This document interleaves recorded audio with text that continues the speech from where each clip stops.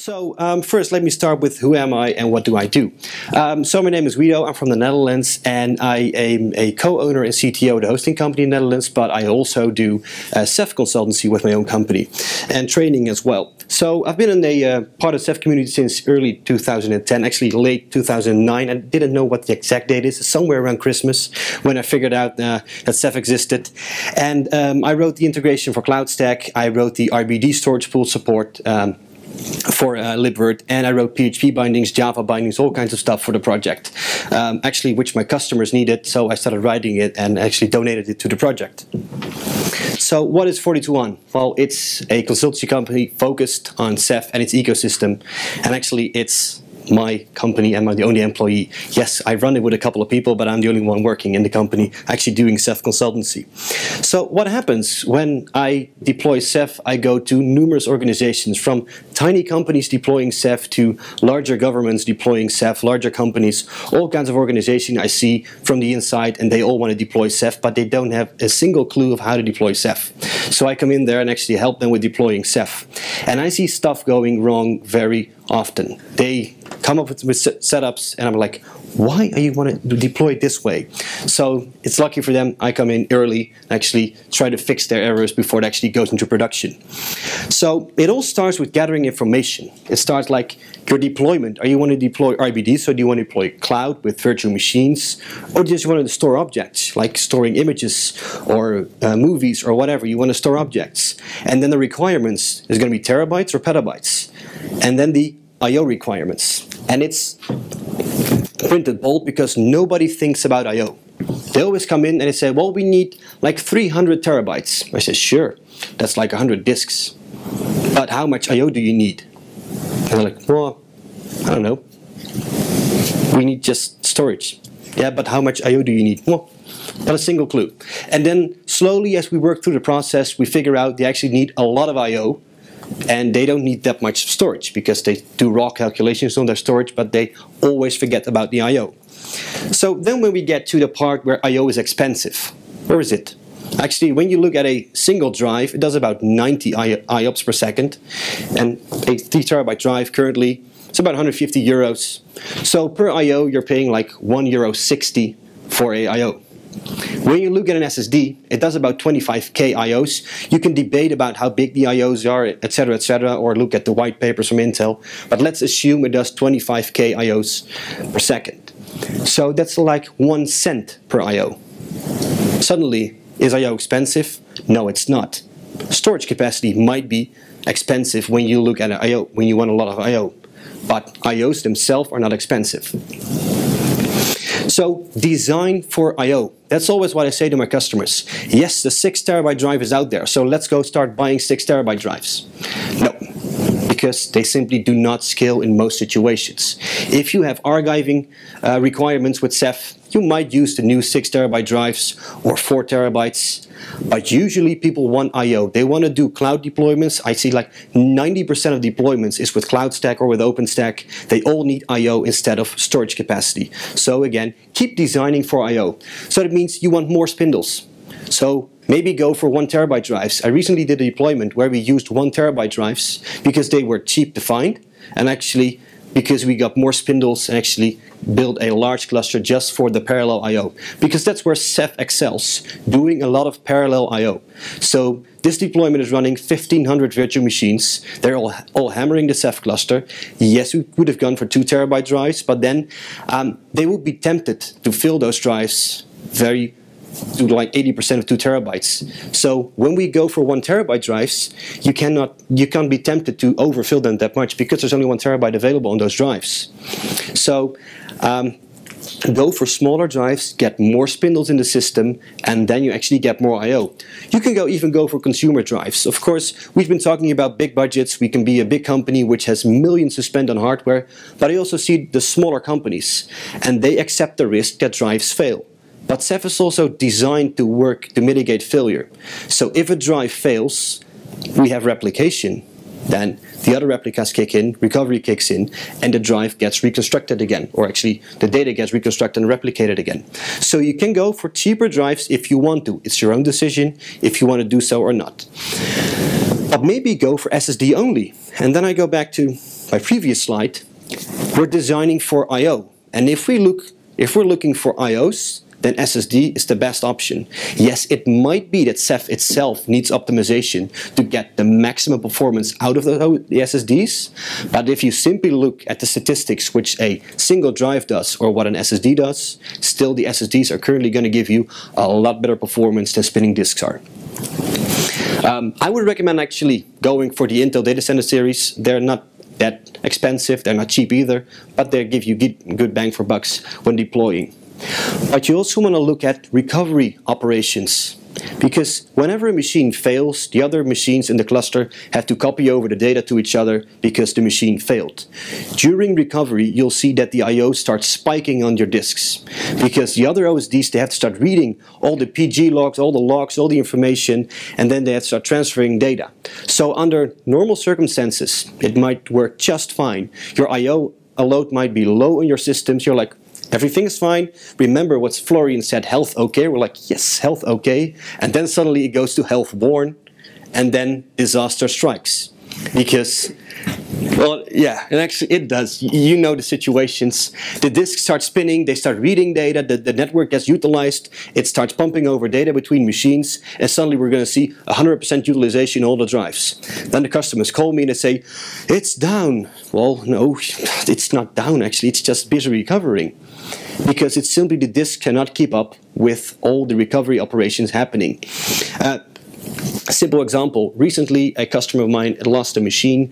It had 6 3TB drives. There was like 800 gigs on each drive, and the machine simply power supply failed in the night, and the cluster started recovering. That was about 3.6 terabytes of data which had to be copied over. You would say, wow, over 10 gig network, well, it's like well, a couple of, like let's say an hour or something, and we're done. But the other disk still starts reading the data while client I/O was still coming in. And suddenly we had to a lot more I/O going on, and then client I/O became a lot slower due to the recovery happening. So I would say design for I/O, but always take this margin in your design and actually test if it works. So pull out those machines and see if it actually works during recovery. And also do the same test when the cluster is actually full. Because you can do it at the beginning when there's like 20 gigabytes per disk and see, yeah, it works. No, fill up the whole system and do it again. And then you suddenly find out that 3TB drives are simply too big in most situations. So deployments, I've done numerous deployments, and I'm going to showcase 2. I would like to showcase more, but I left 30 minutes, so I'll take 2 just to show some applications which are being used, or where Ceph is being used. So the first one is in Belgium. It's a government. I'm not going to say which part of the government because they didn't want to tell me which part it was. It's just the Belgian government somewhere. They're deploying RBD with Cloud Stack, and they're also using the Rados gateway for object storage.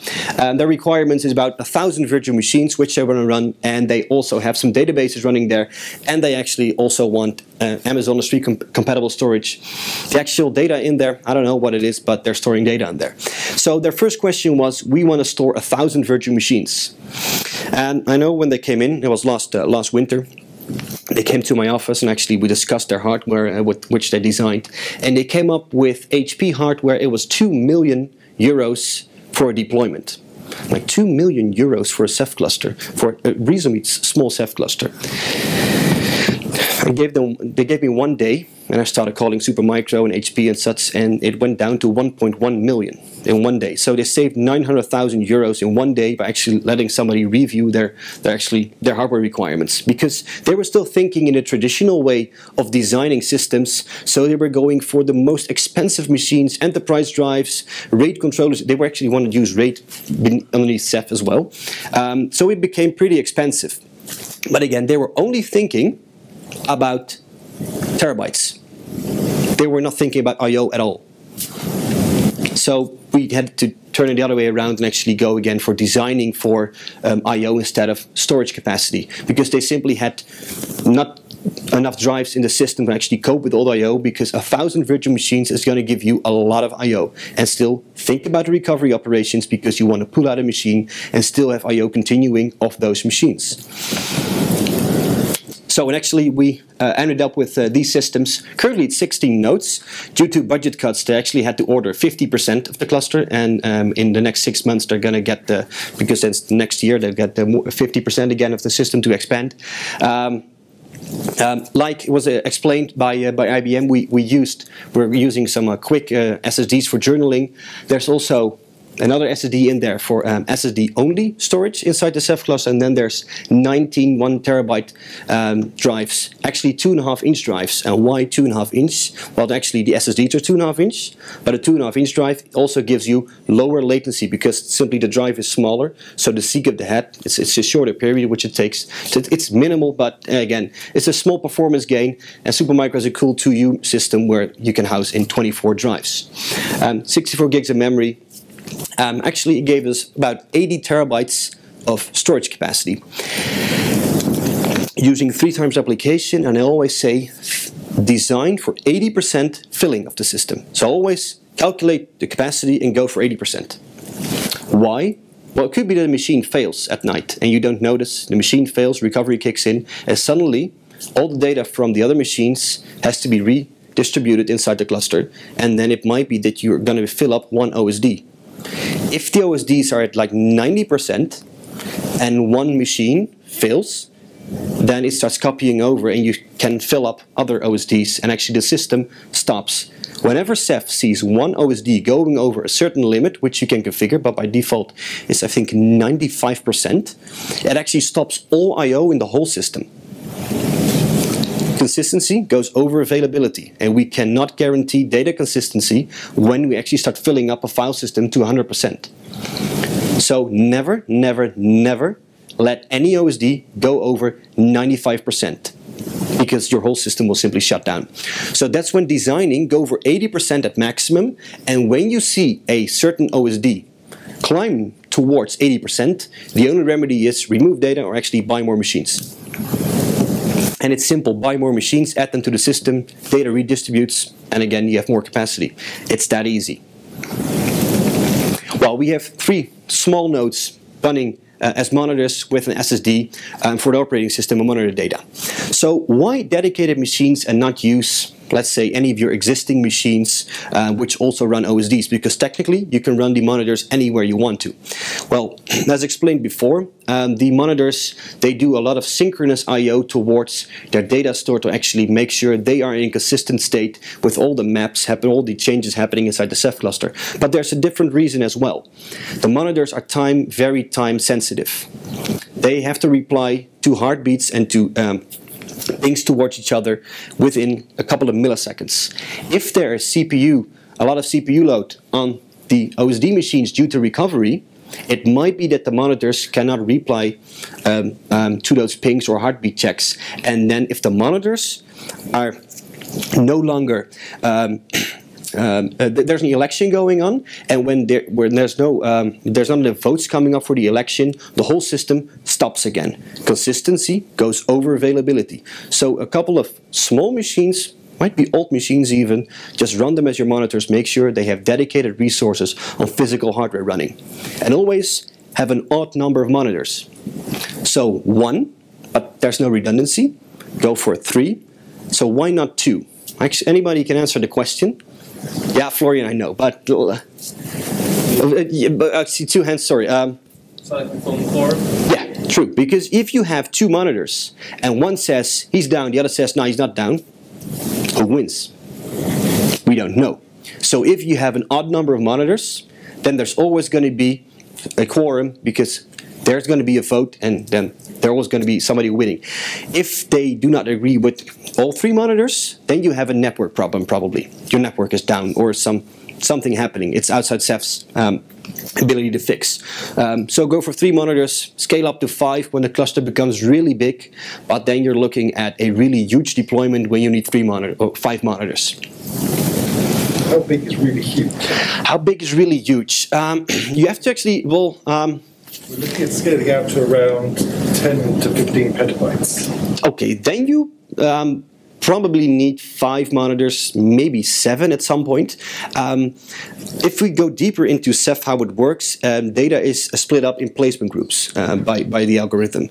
Each OSD periodically sends its statistics about the placement groups back to the monitors. It picks one of the monitors where it sends the statistics from the placement group. If you have a lot of placement groups, those monitors will get a lot of information about the placement groups coming towards them. So if you get more monitors, you can load balance the information. It will do it itself, load balancing the PG statistics. But it's a simple process. If you notice the monitors getting overloaded, simply add more monitors without any downtime, and the system scales out.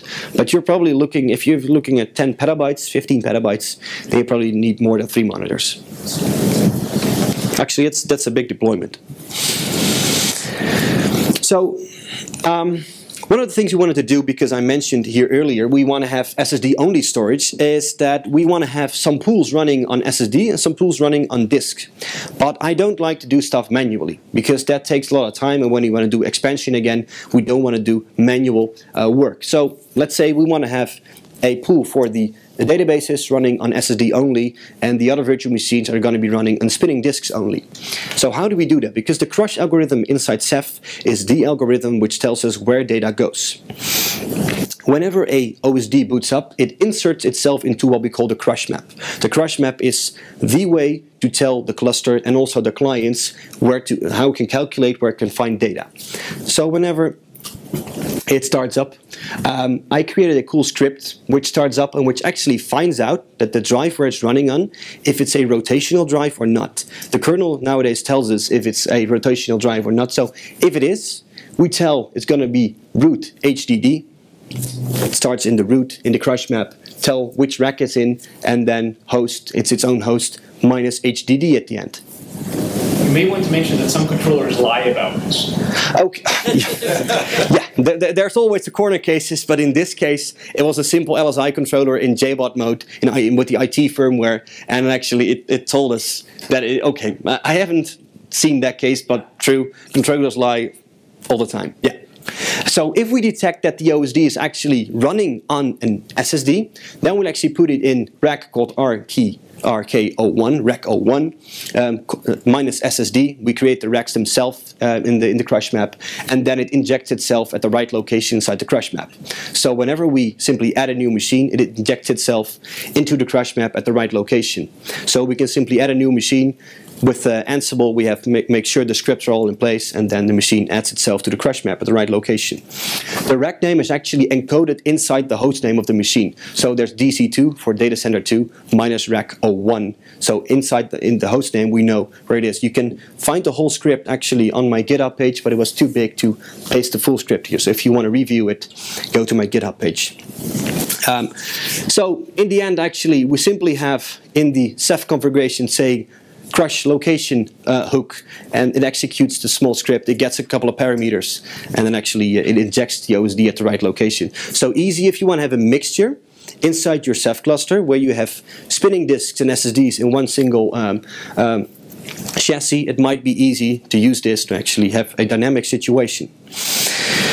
So a couple of highlights of the system. Actually, automatic assignment of the OSDs to according to their type.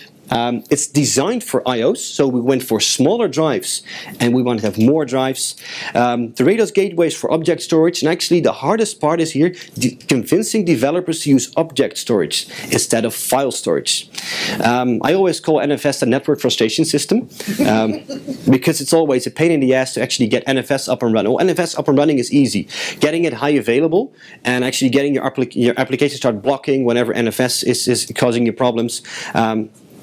That's always the downside of using NFS. So in this case, at the government, they are running these all kind of departments. They're all spinning up virtual machines because they want a virtual machines for a periodic for a website or something, or there's going to be an announcement from the government that they need a temporary website, and they want to store images. And what they now do, they create a small virtual machine, which is an NFS server, then create 2 web servers which read the images from the NFS server. And I say, well, we have object storage. Please put them in objects and serve them directly to the clients.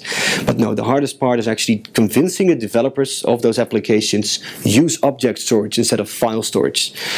That's still a challenge.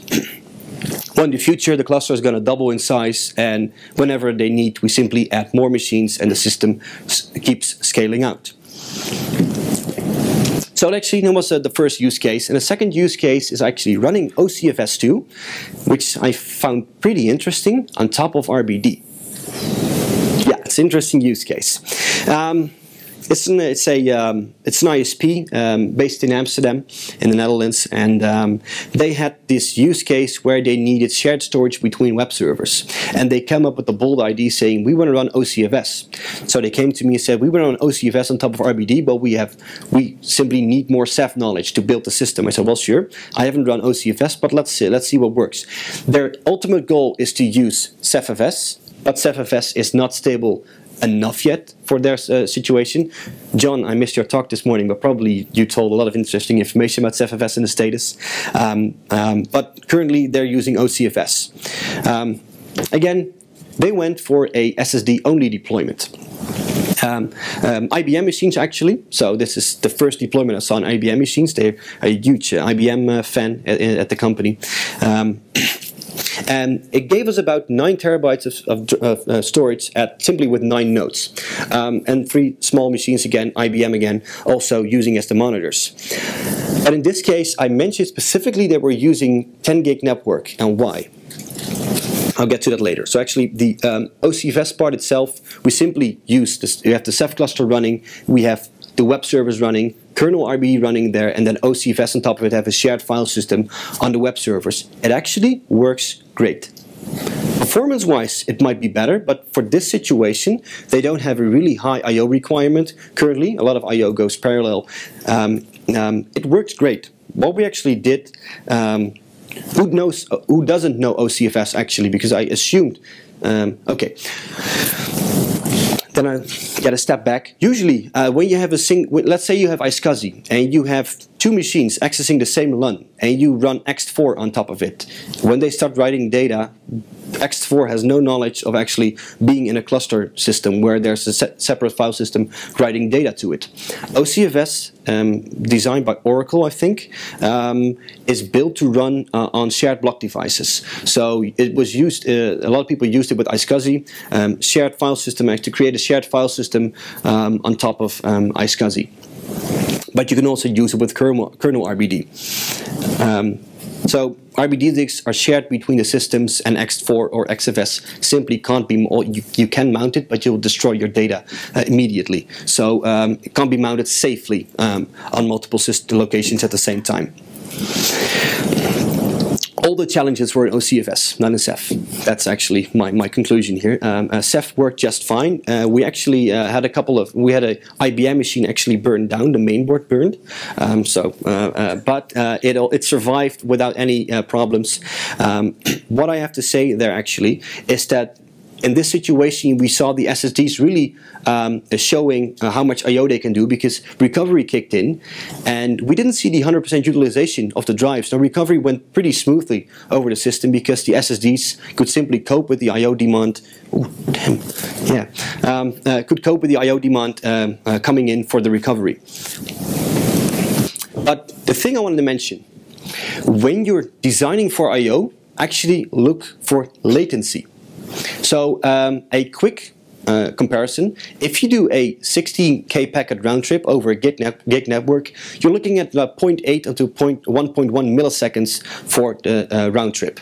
True, it depends on the switching you're using, but... So you can't run native 16K packet, can you? No, indeed, it did. Of course, we sent over the jumbo frame network, and it was split into 2 packets, of course, by the network. But we wanted to actually test a couple of things. We found out it's about 0.8 to 1.1 milliseconds for the packet. At a 10 gig network, 0.3, 0.4. Using different switching, different network cards might go to 0.2. I don't know, but there's a huge latency difference between those. So usually in your Ceph system, bandwidth is not the problem. Usually it's latency on the network, and that's why you want to use 10 gigs on for most situations, simply to get the latency down, to get more I/O, because we're designing for I/O performance.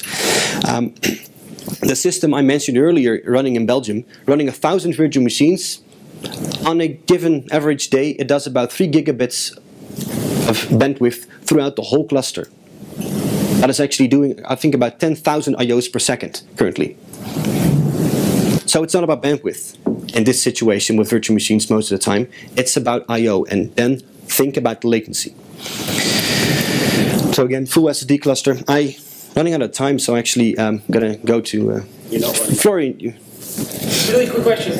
How do you handle, in an OCFS2 cluster with RBD, how do you handle fencing, how do you handle RBD locking, and how do you handle RBD lock preemption? We actually didn't go for locking. I have to say that the OCFS part wasn't the biggest thing I did in the system, because I just wanted to showcase actually that somebody did OCFS on top of RBD and it works. I'm not full into the OCFS deployment details. Okay, that's fine. But also, so I wanted to reiterate a couple of things which I actually told during my presentation. So a couple of do's and don'ts when building your system. So when you're actually building your system, design for I/O, not for raw terabytes. Forget about the terabytes, go for I/O first, and then think about how much capacity do I need, and then simply add more drives to get to the capacity. Go for I/O first. Think about network latency. 1 gig might be sufficient in terms of bandwidth, but 10 gigs gives you a lot better latency, especially when deploying SSD only. You want 10 gigs just for latency. And use smaller machines. That's something I want to tell people. I walked into a customer's office a couple of weeks ago. They wanted to deploy Ceph, and they said, well, we have our hardware description here. They wanted to buy 3 huge machines and say 3 times replication and we're done. Imagine if one of the machines goes down, then we're losing a third of the cluster. So it's better to go for more smaller machines than go for a lot of big machines. I usually say that one machine should be 10% or less of the Ceph system. And actually going down towards 5% is even better. So the more machines you get, the less stress also recovery gives on the whole cluster, because it's simply more machines, more spinning disks working there. And test those recovery situations. Walk into the data center and pull out the power plug. So don't simply go in physically or go into IPMI or iDRAC, whatever you use, and power off the machine, do a hard power off. You want to test if it works, and do that while the system is completely full. And reboot your machines. Because all traditional systems, they had uptimes like 1200 days, and people were happy because it was up for 1200 days. With Ceph, please do reboot those machines. If there's an update for, let's say, the kernel or libc 6, update the machine and reboot it. Verify that it actually works after a reboot. Oh, and use dedicated hardware for the monitors. I mentioned it earlier. So build a system like this. A lot of 1U machines, all being one big Ceph cluster. There's also got to be some don'ts. Don't create too many placement groups. They eat CPU and memory. I currently have a system running somewhere at the customer. He broke it earlier this week because he actually created 80,000 placement groups on the system, and currently the CPUs are using 100%, and I don't have a clue yet to fix the system because it's eating so much memory in CPU that the cluster is not able to recover from it because it's overloaded. Breaking PGs because we are growing the cluster versus creating too many PGs. No, he actually, well, what they did is there were 2 pools in the system which were running semi-production. Luckily it's not production yet. They wanted to have some test pools for some other applications. They simply took my PG number because they didn't know what PGs were, and they created 10 new pools with all 8,000 placement groups. Okay. And that actually created so many placement groups without even storing data in it, but placement groups eat memory and CPU. So be aware of creating too many placement groups. My question is different. Starting with a small cluster, growing it into yeah, you should always start with a low number of PGs, and we call PG splitting. So you can expand the amount of PGs, but always do it slowly. So if you add more machines, don't double the amount of PGs at once. Simply take baby steps and actually expanding the amount of PGs to the number which you want to get to. Do you think we should split early the number of PGs because the cluster is still small and we still don't have a lot of data into it? Because when we split the PGs, there will be all the rebalancing going. Yeah, true, but if the cluster is small and you have a large amount of PGs, it eats too much memory on those OSDs, and then pairing and recovery takes too much time. And data itself doesn't really matter for the amount of PGs. It's actually PG itself which eats memory. Actually, there's a typo. It should say don't try to be smarter than Ceph, because Ceph itself is really smart. So don't try to outsmart Ceph itself. So let it do its job. If it's recovering, don't start restarting OSDs because you think it takes too long. And no, usually it fixes itself. So don't try to outsmart Ceph. Let it do its work. Something went wrong here. It should say don't buy the most expensive. Okay, something happened. Don't to the top. Don't to the top. Yeah, but true. Okay, well, sorry, I got confused here. Don't buy the most expensive machines. People still want to buy really expensive machines, and Ceph is designed for hardware failure. So let the hardware fail. If you take let's say the machine could have an uptime of 99.9999%, or strip a couple of nines from the total number and save thousands of dollars, euros or pounds, whatever the currency is, and spend it on buying more machines. Because then simply you get a higher reliability inside the whole system. I also see people using RAID 1 for the journaling OSDs. Don't. Simply split out the OSDs over the two SSDs. And don't buy these machines. Don't. Simply don't. Or you should have a really, really, really huge deployment. But I actually had a customer who wanted to buy these machines, 72 drives in a single chassis. So I actually have a friend running those quite happily for backup. For backup, okay. Yeah, there's always corner. There's a rack full of these. There's always corner cases where it works.